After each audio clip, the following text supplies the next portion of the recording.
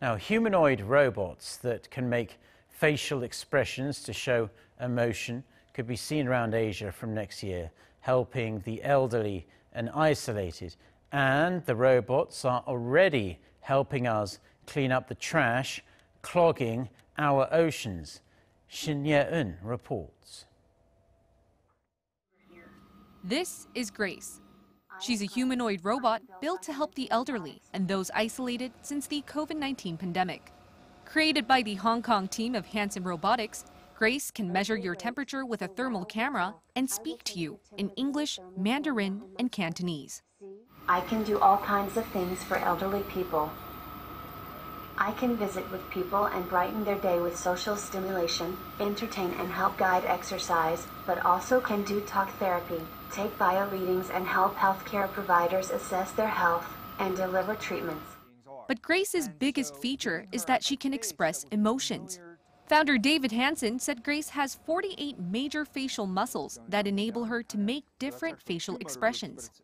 Hey Grace, why don't you look at my face, thank you, and I'm going to show you a smile, and let's see what your smile looks like. Okay, yeah, look, or sad. Oh yes, reacting a little sad if I feel pain, and then maybe like imagine a big loud noise happens, bam! So.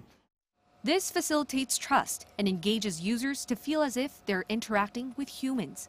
Grace is set to be fully deployed in parts of Asia by next year. The demand has been rising for robots that can help humans. That's why Nicholas Carlesi created the JELLYFISHBOT.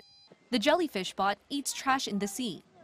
It's a robotic sea cleaning boat that sucks plastic bags, empty bottles, and surgical masks from the water. Around the size of a suitcase, this robotic boat can even pick up trash from the narrow spaces cleaners with nets cannot reach. I've always seen manual methods, people carrying nets to collect trash, and I've told myself I have a doctorate in underwater robotics.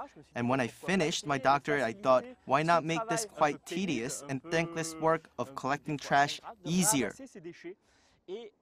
The JELLYFISHBOT can go anywhere, making not only the earth greener, but also the lives of cleaners much easier. Shin Ye-eun, Arirang News.